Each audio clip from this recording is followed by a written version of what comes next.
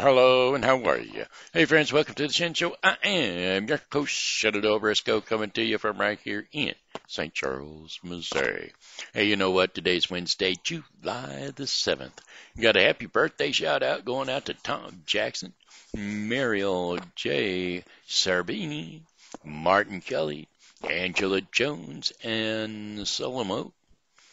And so, without further ado, here is a birthday song for the four of you.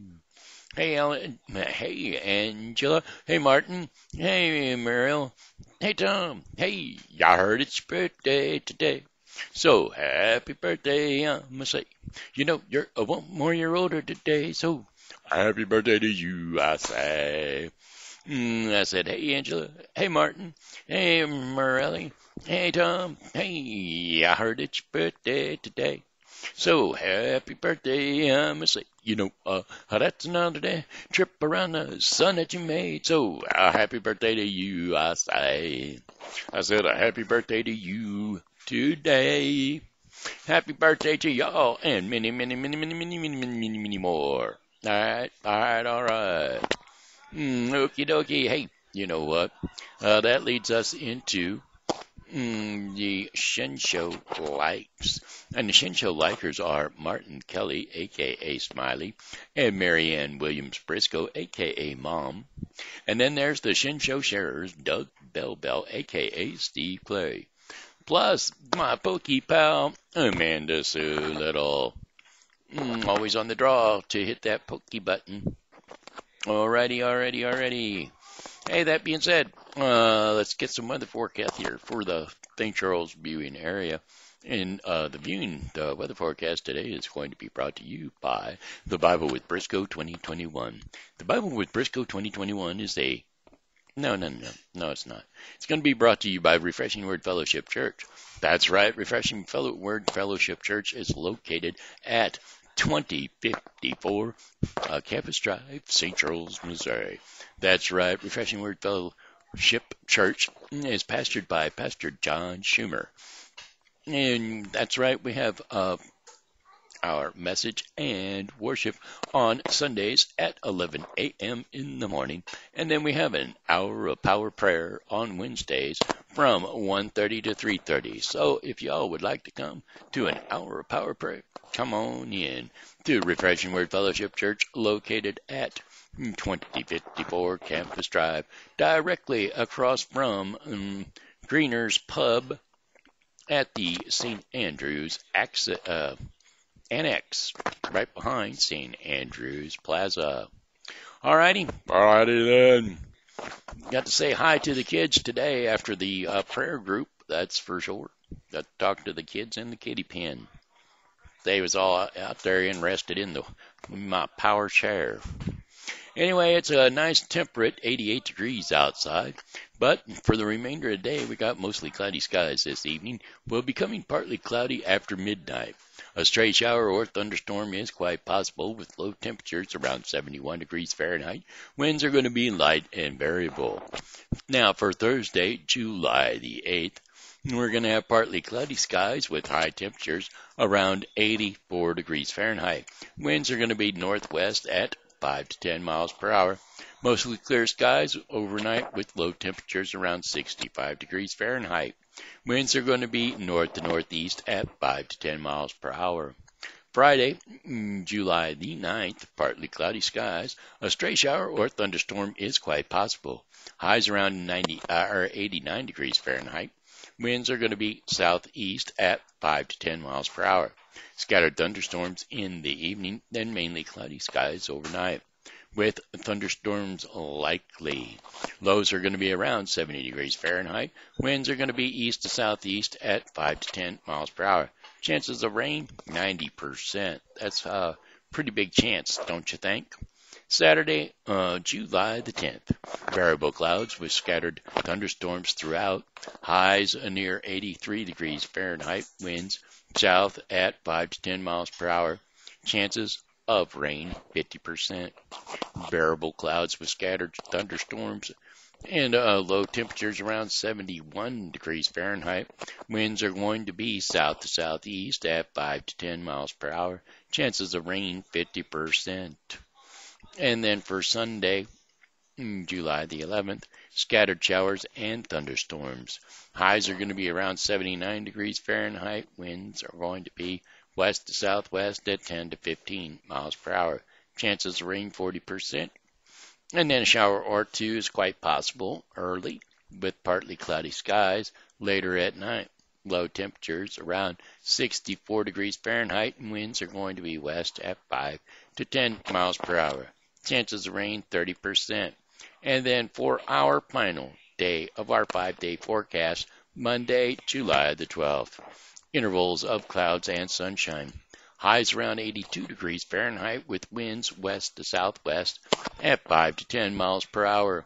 A few clouds throughout the evening and nighttime with low temperatures of around 65 degrees Fahrenheit overnight.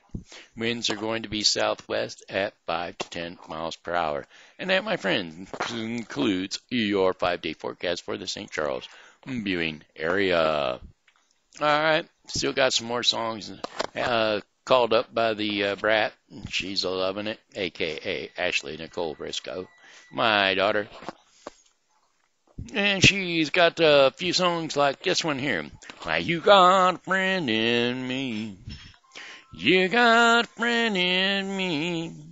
When the road looks rough ahead, and you're miles and miles from your nice warm bed. Well, you just remember what your old pal said.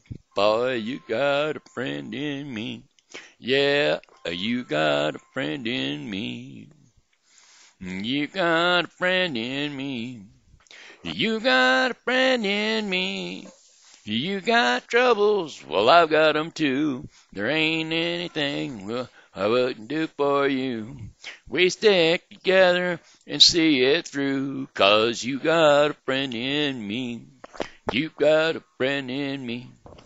Some other folks might be a little bit smarter than me, I am, and bigger and stronger too, maybe, but none of them will ever love you the way that I do.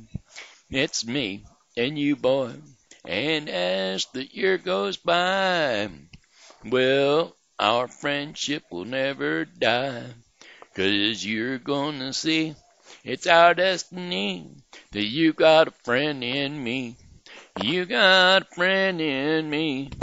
You got a friend in me. You got a friend in me.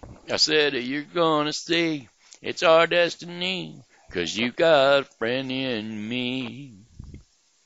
All right, there you go. That's it. That's all. How about another one, though? How about another one? This one will lead into our story with the kids. I'm going to bring this one to you by Seasonal Wreaths by Jamie.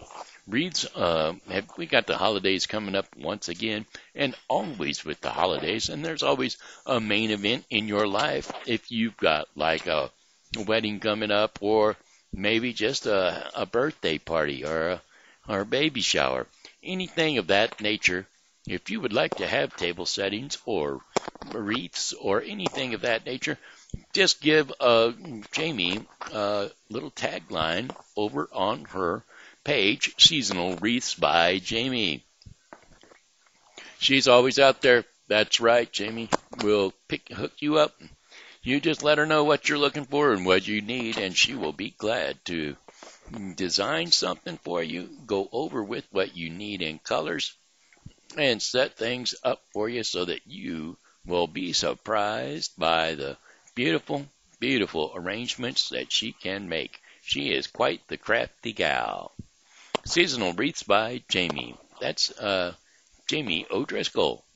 All right, here we go. Head on over to her Facebook page. All righty, here we go. How about this one? Hakuna Matata. What a wonderful phrase. Hakuna Matata. And all passing craze. Well, it means no worries for the rest of our days. It's all problem-free philosophy. Hakuna Matata. Hakuna Matata. Hakuna Matata. Hakuna Matata. Yeah, it's our motto. What's the motto? Nothing. What's the motto, you? Yeah, those two words we solve will solve all your problems. That's right. Take it, Puma. Here. Why? Why, when he was a young warthog. When I was a young warthog. Very nice, very nice. Great job. He found his aroma lacked a certain appeal. He could clear the savannah after every meal. I'm sensitive soul, though I seem thick-skinned, and it hurts that my friends never stood downwind. And oh, the shame! He was ashamed, though through thought of changing my name. What's in a name? And I got downhearted. How did you feel every time that I fought? Hey, Pumbaa, not in front of the kids. Oh, sorry. Hakuna Matata. What a wonderful phrase. Hakuna Matata. Ain't no passing craze. It means no worries for the rest of your days. It's our problem-free philosophy. Hakuna Matata. Hakuna Matata. Hakuna Matata. Hakuna Matata. Hakuna Matata. Hakuna Matata. Hakuna Matata. It means no worries for the rest of your days. It's our problem-free philosophy. Hakuna Matata. I say Hakuna Matata. I say Hakuna. I say Matata. I say Hakuna Matata. Hakuna Matata. Hakuna Matata. Hakuna Matata. All right, there you go. That there is going to lead into our story for today. Children's story for today is going to be The Lion King. So gather the kids all around. We're going to kick one off right now. This is for the kids. Hey, it's couch time, TV Grandpa. That's right, TV Grandpa Shenandoah. Or TV Grandpa Shen. Here I am, ready for TV Grandpa's story time. That's right, it's story time with TV Grandpa. Are you all ready? Are you wrapped around the old TV or the cell phone or the laptop or the computer? However you get to watch the Shen show, why, here we go. The Lion King. Long ago, in Pride Lands, in Africa, a lion, King Mufasa, and Queen Saria welcomed a young cub, Simba. Simba was to be the next Lion King. On the day of his birth, all the animals of the forest came to see him at Pride Rock. There were celebrations everywhere, and Simba, the next Lion King, is presented to them by Rafiki, who is a baboon, who was the kingdom's advisor. Later, as Simba begins to grow up, Mufasa teaches his son about the circle of life and explains his responsibilities and duties. Now Scar, Mufasa's younger evil brother, was jealous, for he was not granted the throne. He plotted against his brother and the future Lion King. And one day he tells tall tales to Simba and his betrothed Nala, coaxing them to go exploring into the forbidden elephant graveyard. And so, Nala and Simba went there, but they were attacked by spotted hyenas who were working for Scar. Zazu, who was in charge of looking after Simba, Zazu, who was in charge of looking after Simba, saw the danger and alerted Mufasa. In the end, Zazu was ordered by Mufasa to save the two cubs. Even though Mufasa was angry with Simba for acting recklessly, he soon forgave Simba. The old kings are always looking out for us from above, he tells Simba. Scar, not happy. Scar, not happy with how the things turned out, hatches another plan. This time, he lures Simba to a gorge, and while the hyenas drive a large herd of wildebeest towards Simba's spot, the idea was to get Simba and Mufasa crushed in a stampede. Scar calls Mufasa, informing him about Simba and the impending peril. At once, Mufasa runs in to save Simba. With great difficulty, Mufasa manages to save Simba, but as a result, he himself falls to his death. Now Scar masterfully convinces innocent Simba that Mufasa's death was all Simba's fault. Now you must flee, Simba. If the other animals find out, you don't even know what kind of danger you would be in. Flee! And so Simba ran away. You three, Scar orders 3 of his spotted hyena henchmen. Make sure that cub does not live in another day. And then Scar returns to Pride Rock and tells the others of what happened and crowns himself as the king. Meanwhile, the hyenas are unable to kill Scar Meanwhile, the hyenas are unable to kill Simba, and Scar becomes angry, but is relieved that Simba does not return. Elsewhere, Simba collapses in a desert due to the exhaustion and fatigue, while Timon, a meerkat, and Pumbaa, a warthog, they find Simba.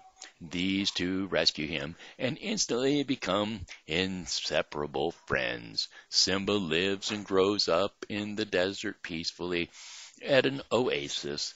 And one day, when Simba has grown into an adult, a young lioness comes to the desert in search of prey. Well, the young lioness turns out to be Nala. Well, they reunite, spend time, and fall in love. Nala then tells Simba of all that has happened at Pride Rock in the Pride Lands. Simba, you must come back, she pleads. Under Scar's reign, our home has become more of a wasteland.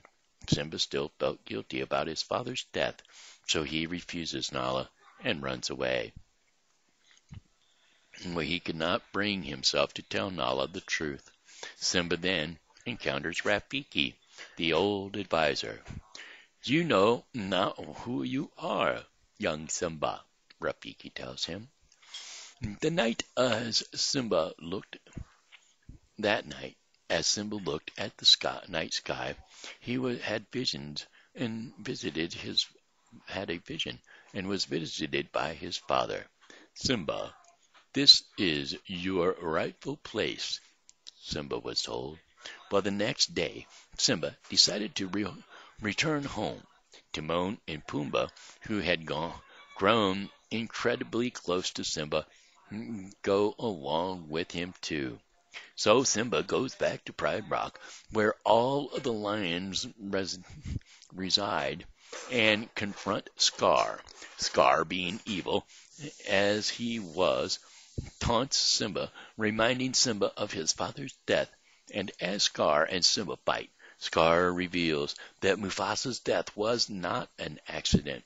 It was planned, and he shows Simba exactly how he had killed his father. Well, Simba becomes engaged and he pins Scar to the ground in order to restrain him from running away, and he forces Scar to tell everyone of his crimes. Well, Scar breaks free and attempts to make an escape while all the others try to fend off the hyenas. Scar comes to the edge of the rock, and when he turns around, he finds Simba blocking his way. My dear nephew, it wasn't me, The hyenas forced me to do so. The evil lion pleaded, but Simba had grown, and with age he had become wise. He knew what Scar was capable of, so he spared Scar's life. Leave Pride Rock and Pride Lands now, and make sure you never show your face here again. And if you do come back, be prepared to die, Simba tells Scar. Well, Scar, still not satisfied, attacks Simba, but Simba manages to throw him off of the rock, where Scar is found by all the hyenas. You betrayed us, they tell Scar. We heard what you told Simba, they say. In the end, the hyenas killed Scar for betraying them. With Scar gone, Simba takes his rightful place as the king, and the moment he does so, rain begins to fall all along the drought-ridden lands. And a few years later, the Pride Lands become lush and green again, and once more all the animals gather around the Pride Rock as Rafiki presents Simba and Nala's son to the animals. And there it is, the Lion King. It's the circle of life. I don't know the circle of life. That is why I didn't sing it, Ash. Sorry. Okay, that concludes The Lion King, which concludes story time with TV Grandpa. And so now we are going to do the Daily Bread portion of the program. The Daily Bread portion of the program today is going to be brought to you by The Bible with Briscoe 2021. The Bible with Briscoe 2021 is a daily reading of the Bible to be completed within 1 year. Today's reading in the Bible with Briscoe 2021 is Job 34 through 35 and Acts 15, 1 through 21. Okie dokie, that's the Bible with Briscoe 2021. Now, the Daily Bread portion of the program, as you all know, I cannot read the Daily Bread portion of the program. I cannot read the devotion. The title of the devotion is The Wisdom We Need. But the devotion itself I cannot read due to the fact that they have their own narrated version, and so it's unavailable to me to read for copyright issues.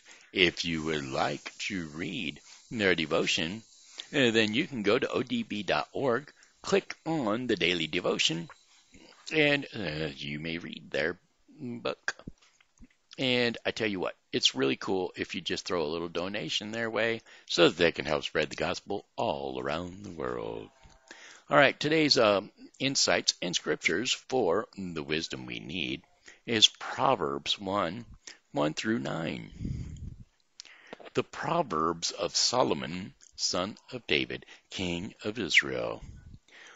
For gaining wisdom and instruction, for understanding words of insight, for receiving instruction in prudent behavior, doing what is right and just and fair, for giving prudence to those who are simple, knowledge and discretion to the young. Let the wise listen and add to their learning, and let the discerning get guidance. For understanding proverbs and parables, and the sayings and riddles of the wise. The fear of the Lord is the beginning of knowledge, but fools desire wisdom and instruction.